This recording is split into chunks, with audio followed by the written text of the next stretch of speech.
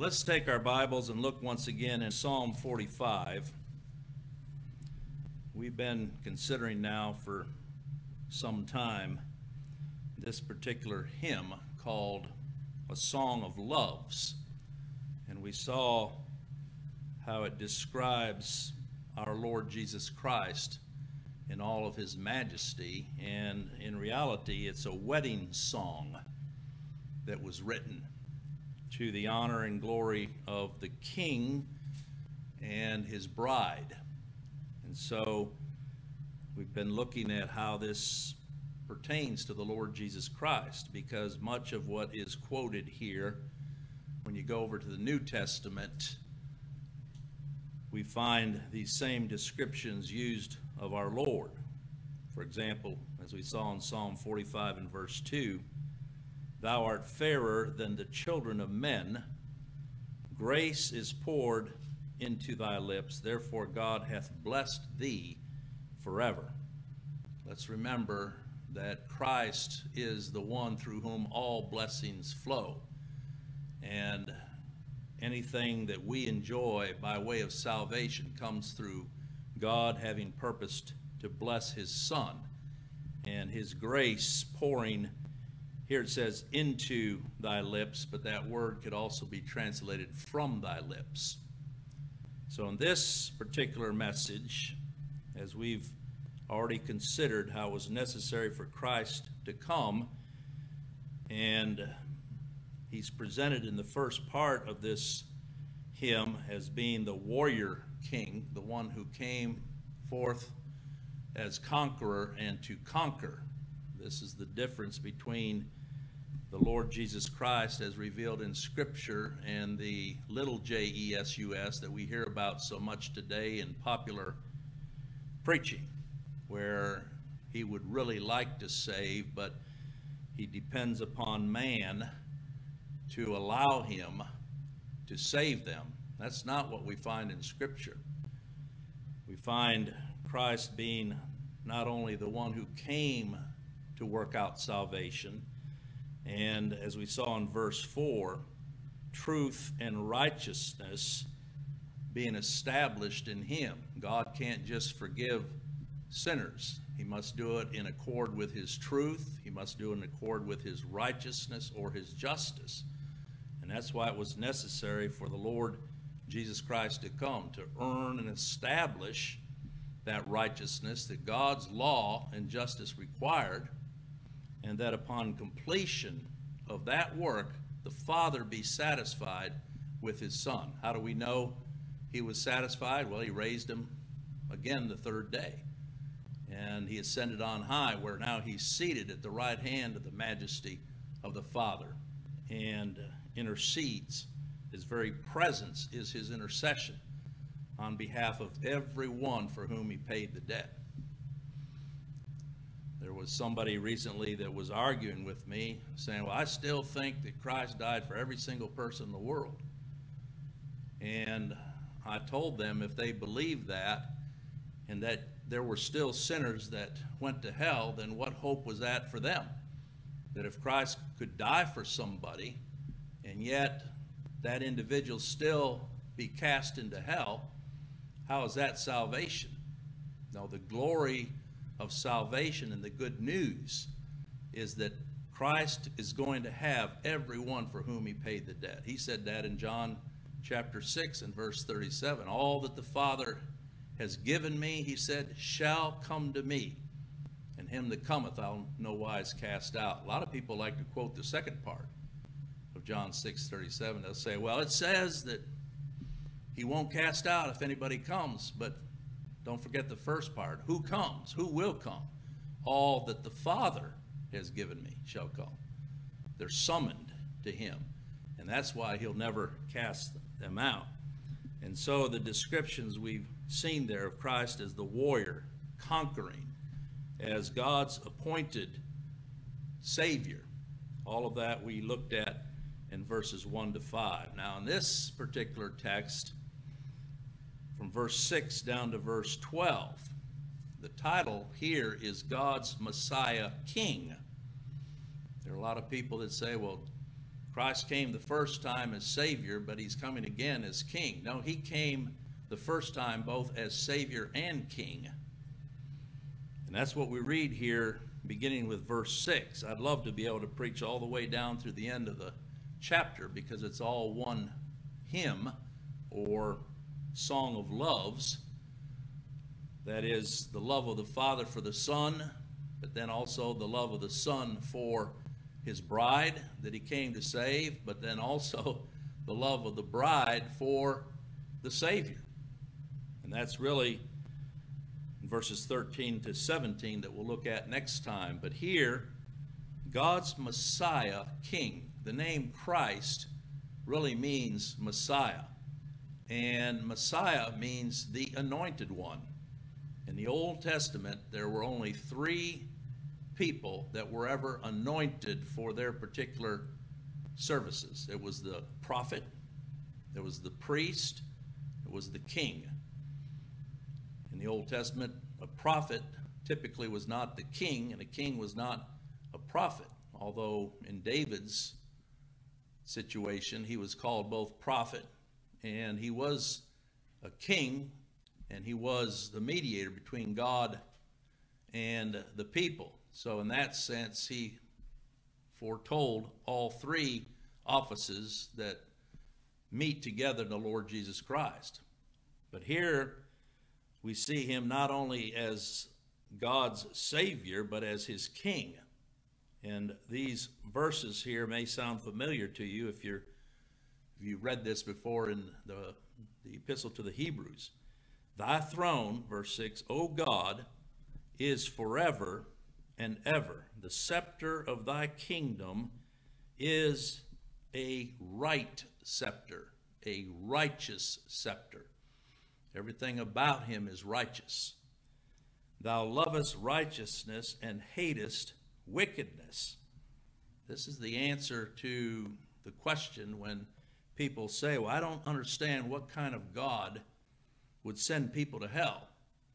Well, it's a God who loves righteousness and hates wickedness.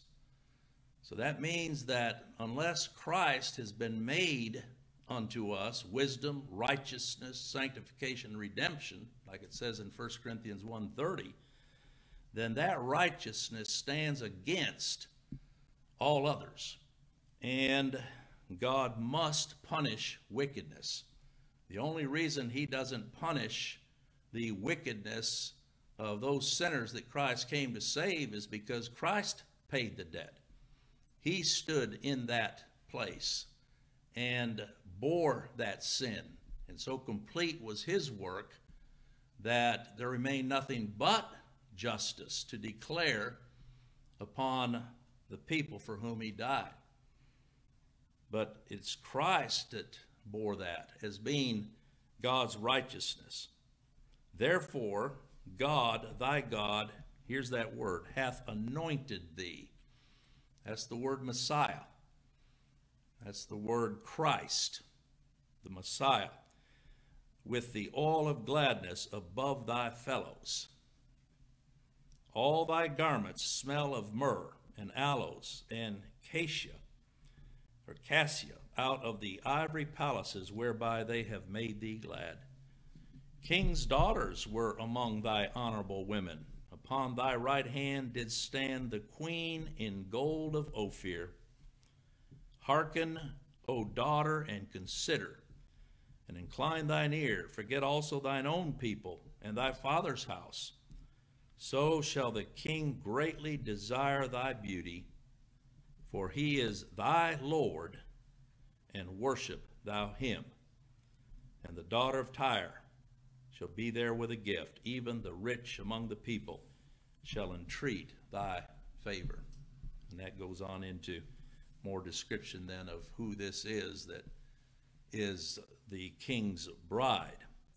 But coming back here to verses 6 and 7, considering how Christ is God's Messiah King, we see here the praises of God for this one who is the anointed one. These are the words of God the Father concerning his Son when he says, Thy throne, O God, is forever and ever. We see the king here, this anointed one, being praised and exalted as God himself. A lot of people question. They say, well, where in the Old Testament does it ever say that this Jesus who was to come was nothing more than or less than God himself? Well, here it is, right here. This description that we have of him here is applicable only to the Lord Jesus Christ. David certainly is not speaking of himself here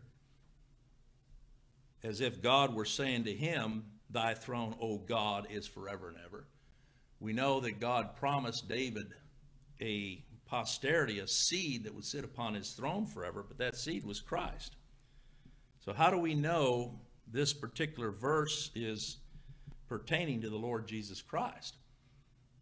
Well, here's where we compare Scripture with Scripture. And over in Hebrews chapter 1, if you'd like to turn there with me, Hebrews chapter 1, we find this very Scripture quoted by the writer to the Hebrews in verses 8 and 9. It says, unto what? The Son, he saith. So that's how the Spirit of God directed the writer of the Hebrews to interpret what we're reading here in Psalm 45. Thy throne, O God, is forever and ever. A scepter of righteousness is the scepter of thy kingdom. You see, even here when he's writing, there were those that were being more and more fascinated with angels. And that became part of some of the teaching that was going on in the first century. It's like anything. Error begins in doctrine and in preaching whenever the focus is off of the Lord Jesus Christ alone. That's why there's much error in preaching today, because people will proof text. They'll go to one portion of Scripture. They're quoting Scripture, but they're not pointing sinners to the Lord Jesus Christ. They'll point hearers to man. They'll try to draw everything they can out of a Scripture to show how man is somehow the one who decides his salvation. But there's nothing more grievous than that, to take the Scriptures and apply to man what pertains to the Lord Jesus Christ alone. So here the writer in this letter to the Hebrews explains these words specifically as applying to the Lord Jesus. He noted not only that these words say that Jesus is the eternally enthroned God, but also that God the Father regards him so. That's really what he's showing here, that none other is to be worshiped, not even angels, or as so many do today, saints, what they call saints, ones that they look to, or even sadly Mary, the mother of Jesus, is exalted above measure. None of these are to be worshiped. Worship belongs unto the Son alone. And so here the writer to the Hebrews explains that those words that the sons of Korah sang, remember they were the priests, the sons of Aaron, that had the task of singing the psalms before the Lord while the sacrifices were being offered, that these were the words that God the Father spoke to his Son. It's interesting that even some of the Jewish writers in their interpretations of this particular portion of the Old Testament, they will attribute this portion that we're reading here to the Messiah. But the problem is they don't believe that Jesus of Nazareth was that Messiah. They believe there's still another Messiah that's going to be raised up from among them. And yet, here very clearly, the writer of the Hebrews identifies this as pertaining to the Son of God. And so, that's why I love comparing Scripture with Scripture. We don't have to go far. Just see what the Scriptures have to say about it. I've often said the Scriptures have a lot of light to shed on men's commentaries. But coming back here to my text in Psalm 45 in verse 7, as you would suppose, if this is indeed the Messiah King, then every king has a scepter. That scepter represents the king's authority and right to rule. And that's who the Lord Jesus is. And as God, he's had this rule and authority from eternity. He's equal with God. No distinction between him as God and the Father as God. I know this is a mystery. There's not three gods. There's one Godhead, Father, Son, and Spirit. But the Father has purposed that the Son be honored. And even Christ said when the Spirit will come, he'll not speak of himself, but he'll take those things that pertain to him, Christ, and reveal them unto you. So in this we see the entire Godhead as one honoring the Lord Jesus Christ. And how is he honored? As ruler, as king, as one having this scepter of righteousness. And notice in verse 6, of thy kingdom. Whose kingdom is it? It's Christ's kingdom. This is what the Father has purposed from eternity, that Christ have that kingdom. He rules over all. And this kingdom is not founded on physical warfare.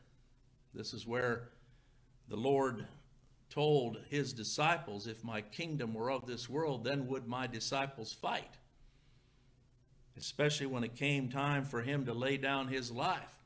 We know that Peter was ready to fight. He took out his sword and cut off the servant's ear that one of the high priests had sent. And the Lord just picked up the ear and put it back on. He said, that's not how this battle is going to be won. Put away your sword.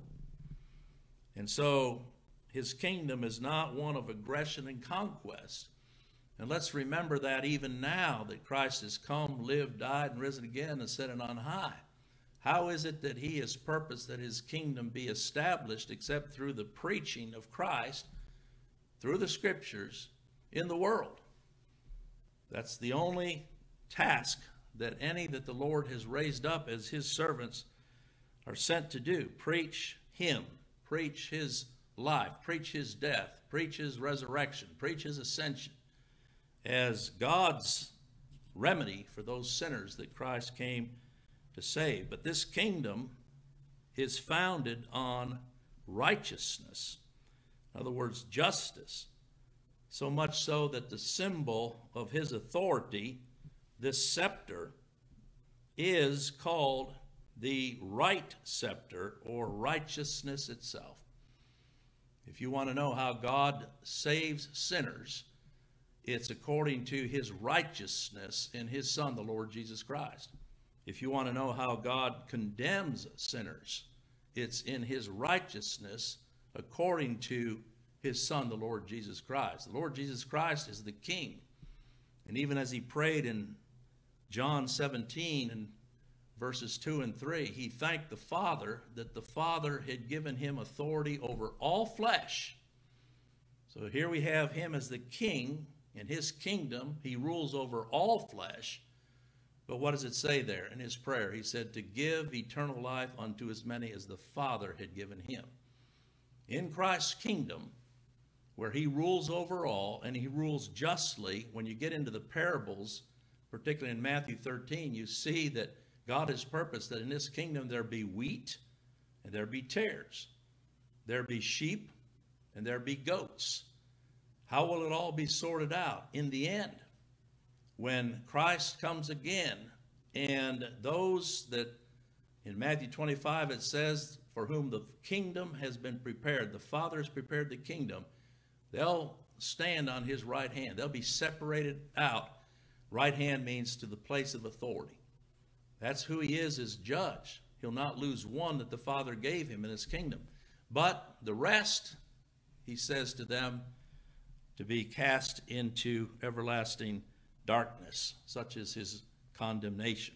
I'll tell you this, unless a sinner has Christ as his representative and Savior, there is nothing but everlasting condemnation that awaits those sinners. And that's how we warn those today, speaking to them of the Lord Jesus Christ, that salvation is in Christ's hands, but also condemnation is in his hands. And he acts always according to his justice. And that's why it says, as you read on there, thou lovest righteousness and hatest wickedness. The righteousness of Christ's kingdom comes from the very character of the king himself. We know of a number of people in authority that they have the right to rule, but they don't rule rightly. Their judgments are according to their character, and their character being evil, therefore their rulings are evil. But here, when it says that his scepter is a right scepter, it's because his very character, the character of the Lord Jesus Christ, as God's Messiah King, is one of righteousness.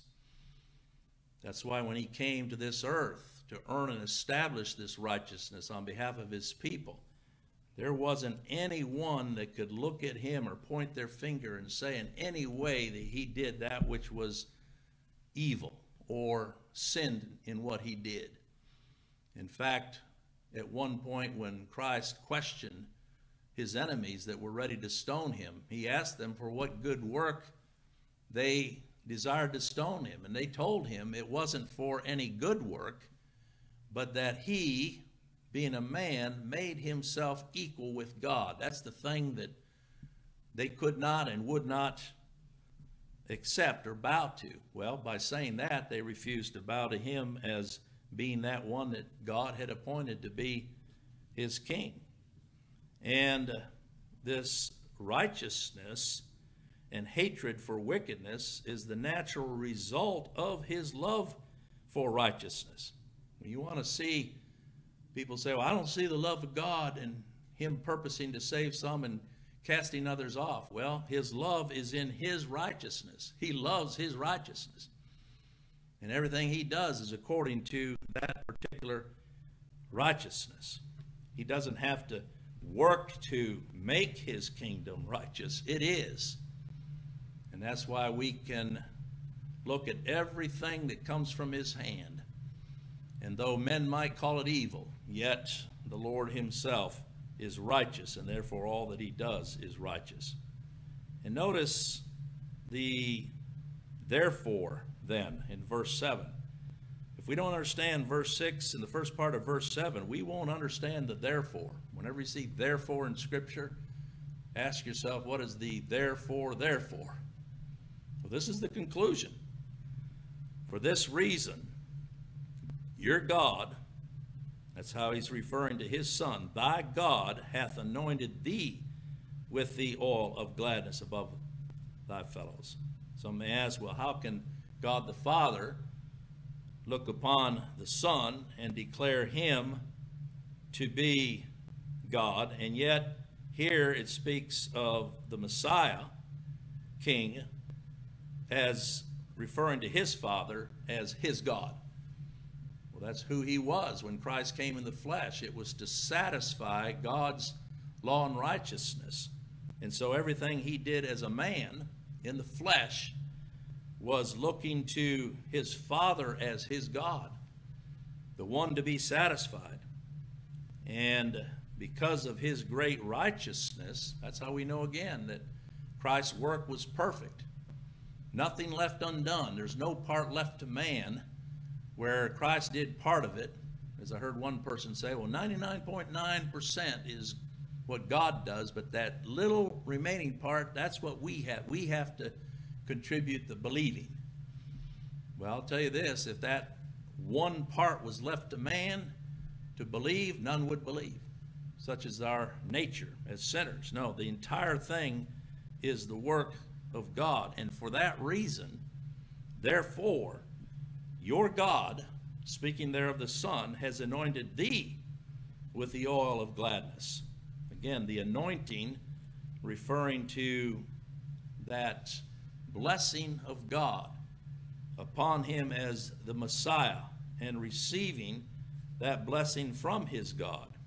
He's blessed, here it says, with the oil of gladness. In other words, the Father is glad and satisfied in the work of his Son, and therefore the Son also is glad and satisfied. And that that more, it says, than any of his companions, when it says with the oil of gladness above thy fellows.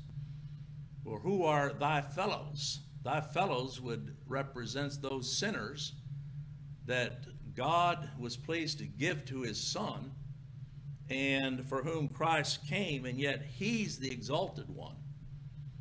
Yes, he came and dwelt among men, but he's exalted above men in his person and work, because he is the anointed king. Now, the result here of being anointed with the oil of gladness above thy fellows, we know that what Christ came and endured as a man, he's called the man of sorrows and acquainted with grief. And while he was working out this righteousness to the satisfaction of his Father in every aspect of its dimensions, that's why left to us, we could not even begin to know what it is to satisfy a holy God. But that's why, if you look over with me in Isaiah chapter 53, this is the work of Christ. Now, there was not any joy or gladness necessarily in the things that he suffered and endured. He was called the man of sorrows. But what we're reading about here in Psalm 45 is the result. Remember, this is therefore, in light of all he came to accomplish. But first, it was necessary that he suffer. Just like it says in Isaiah 53, he is despised and rejected of men, a man of sorrows and acquainted with grief. I don't believe we ever read a time in Christ's ministry where we find him laughing or giddy or telling jokes, as so many do with regard to even his work of salvation. No, he was the man of sorrows, acquainted with grief, and that every day. His sorrow began from conception in the womb, where he took on himself the form of man. A body was prepared for him. And every part of his life was grief and sorrow, even though he himself was not a sinner. Yet he came to bear the sin of his people. To such a degree, it says there in verse 3, and we hid as it were our faces from him.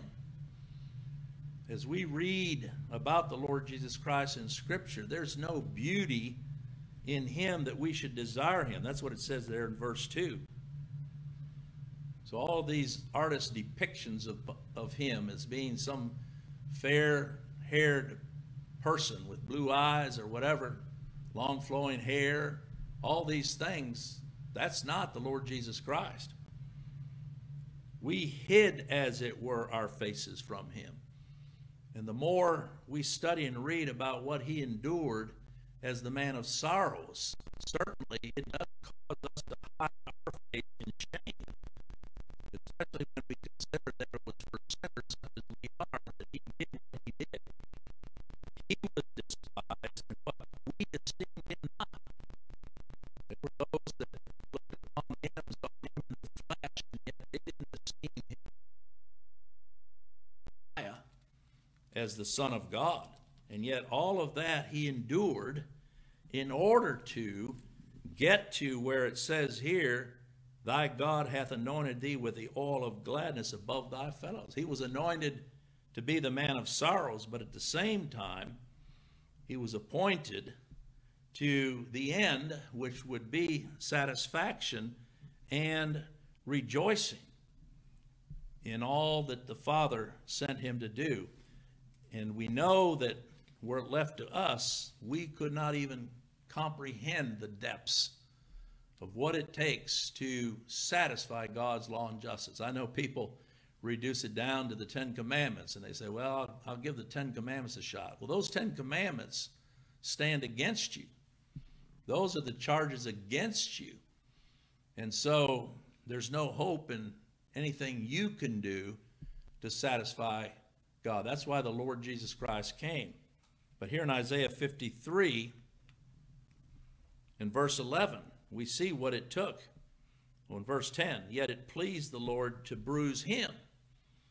That word bruise is the word used of taking a grain of wheat and passing it through the mill, crushing it. He hath put him to grief. And when thou shalt make his soul an offering for sin, not for any sin of his own, he wasn't made a sinner or sinful, but his soul was made an offering for, on behalf of the sin of his people. He, that is God the Father, shall see his seed, that's Christ, and he shall prolong his days, and the pleasure of the Lord shall prosper in his hand. I love that. Shall prosper in his hand. Everything he put his hand to do, he prospered and fulfilled. So that in the end, there would be this gladness, this being anointed with the oil of gladness above his fellows. But what did it take? Verse 11, he shall see of the travail of his soul. That word travail is the word of like a woman in labor. Before the birth of the child, there's the travail, the laboring. That's what Christ endured in his sufferings all the way to the cross. And yet, you see what it says, and shall be satisfied. There are no stillborns when it comes to Christ's work, to where any should say, well, he died for this one, but alas, they perished anyway. No, shall be satisfied. And why? By his knowledge. This is what we don't have. We can't even begin to comprehend God's holiness and justice, not just in word and deed, but thought. But by his knowledge shall my righteous servant do what? Justify many. When Isaiah wrote this, he was looking forward to the death of the Lord Jesus Christ. Where were those sinners justified that God the Father purposed to save? They were justified in his death, not before. God was forbearing with the sins of his people there until the cross. But when Christ died, they were justified, and so were all that the Father had given to his Son. That's an amazing thing to think about, that here I am, a child of God.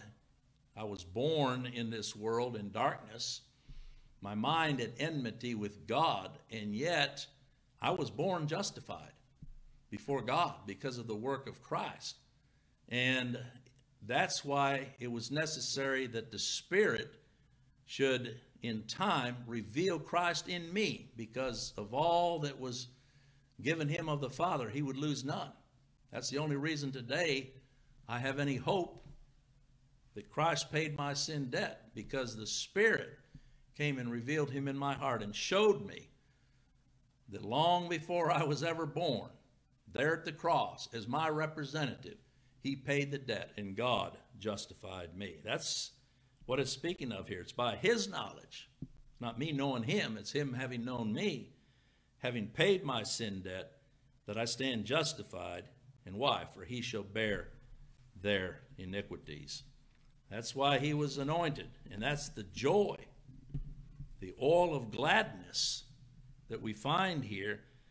The gladness of the Father for the Son, but also the gladness of the Son with regard to the Father, because the work was completed. So coming back here in Psalm 45, moving on to verse 8, that's where we see the complete greatness of the anointed king, as if what we've read to this point weren't enough. Oh, how profound the scriptures are in describing the glory of the Lord Jesus Christ. Here in verse 8, it says, all thy garments smell of myrrh and aloes and cassia, out of the ivory palaces whereby they have made thee glad. This is another reference to the beauty and the glory and pleasantness when you think of the smell of myrrh and aloes and cassia. Such a pleasant smell. But all this pertains to the person of the Lord Jesus Christ. Some would say, oh, he smells good. Oh, taste and see, the Lord is good. That's the Christ of Scripture, and you can't get a more complete picture of his beauty and his glory and his pleasantness than we have here. I know, as I said, some might imagine some very good-looking man with a remarkable character of righteousness and courage, and yet somehow smells bad and is therefore unpleasant to be around. It's just the opposite. There was nothing in his physical presence that drew anybody to him. He looked in that body just like any other Jew would have looked in that day, one whose skin would have been sun-burnt. He walked in the sun, his feet calloused, and much about him that nothing in his presence, as far as Isaiah said, no beauty with which to behold him. Where was his beauty? It wasn't physical with which to behold him, and that's why I don't want to have any picture of Christ other than what the Scriptures give. I would say even beware in teaching your children not to try to, well, how are they going to understand if they don't have these pictures? Those are man-made. Use the Scriptures to point them to the Lord Jesus Christ and his beauty here with regard to his divine character and his attributes. That's really what's being described here. And it says, out of the ivory palaces whereby they have made thee glad. The psalmist here is not just thinking of any palace. Notice it says, but out of the ivory palaces. Kings often had several palaces, one in which they came for judgment, another in which they dwelt. And yet all of these palaces were so majestic that they were inlaid and decorated with ivory. I've got some objects of ivory that I was able to bring into the United States back before they made the rule that you could no longer transport them and bring them. And now I've got them in suitcases, but this was from my years in Africa where they would take literal ivory, elephant's tusks, and they would carve out these beautiful different objects, alligators or whatever, but also even fine little pieces of jewelry to wear around the neck. Ivory has always been considered to be something of great value. And so when you think of the ivory palaces that are worthy of the king and his splendor, pointing here to the white and pure, that's what ivory is, true ivory, white and pure, dwelling place of God. Back in the 1890s, there was a man who wrote a hymn trying to depict this particular scripture called Ivory Palaces. I don't have time to read through it all, but it begins, my Lord has garments so wondrous fine, and myrrh their texture fills. Its fragrance reached to this heart of mine. With joy my being thrills. And then the verses, out of the ivory palaces into the world of woe, only his great eternal love made my Savior go. It's actually a pretty good hymn to sing. So the description here of these ivory palaces describes that work of the Lord Jesus Christ, how he would come from glory. That's really what it's speaking of here, and into this world of woe. And we know that that's a description of the Lord Jesus Christ coming in the flesh. What this is, remember, this is a wedding song. So here is the bridegroom, then the bridegroom king, as we saw last time, but here God's Messiah king, in essence arrayed for the marriage. His garments are saturated with these costly perfumes, myrrh, aloes, and cassia. These were brought from distant lands in honor of the king.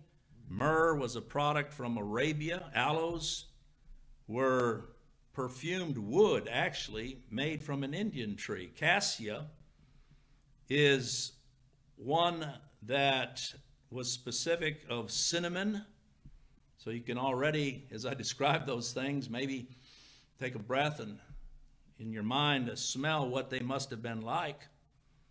And in the Song of Solomon, chapter 4 and verse 14, myrrh and aloes are actually described there as the chief of spices. Look in Song of Solomon chapter 4.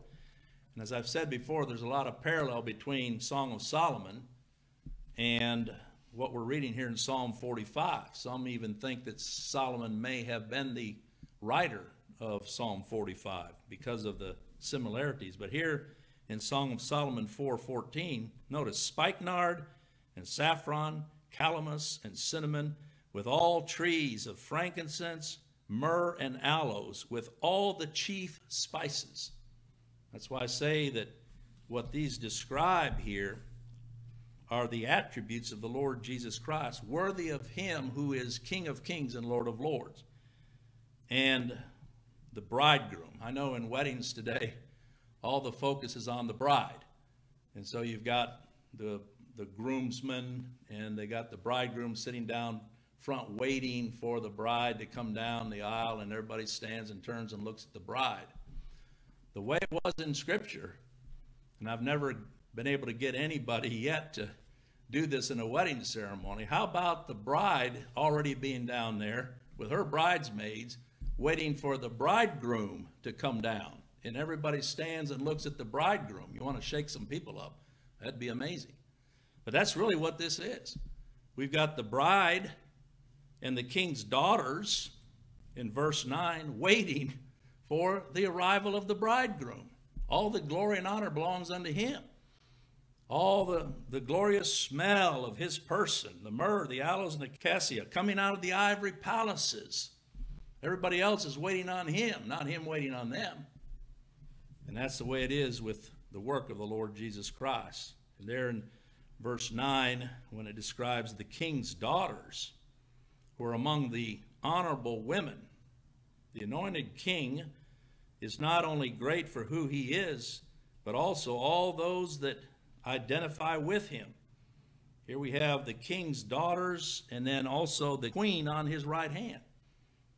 This is all a picture of the bride, who would be the queen, waiting on the king to come and take her, and then the maids of honor would be the king's daughters, those with whom the queen identifies. I believe that what this does prophetically, it reminds us that the measure and greatness and majesty of the Lord Jesus Christ is not only in his person, but in those that he identifies with and over whom he rejoices. They're his, and he rejoices over them. When it says at your right hand stands the queen, the wedding's about to begin. And here's the bride, the queen now, standing in, when it says at the right hand, verse 9, that's the place of honor next to the king. And that's where those that are the Lord's are seated with him in honor. Christ is at the Father's right hand, and so the church also is at Christ's right hand as his wife and as that one with whom he identifies and for whom he came. I had hoped to get down to verse 12, but it all fits well. Next time we're going to look more carefully at who is this bride of the Messiah King. We've been looking at the Messiah King himself, but who is this bride? And so from verse 10 all the way to the end of the chapter, we'll pick up with that the next time, the Lord willing. But what a blessing to be able to read this psalm and to see the glory of Christ in every way in the salvation of his bride and his people. May the Lord bless his word as we've heard it. Amen.